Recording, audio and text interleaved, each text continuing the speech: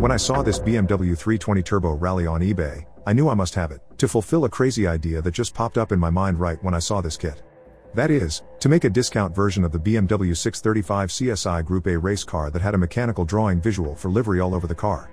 My version would not only be a mathematical discount on the model tier, from 635 to 320, a whopping 315 in difference, but also a visual discount on the livery, from the style of refined computer-drawn diagram, to the aesthetic of rough hand-drawn sketch. I would omit some parts, paint the car in rust, and make it a rally rat rod. Since I'm a steel rim fetish, I would also roll out my trustworthy plaster cast steel wool replica, and voila!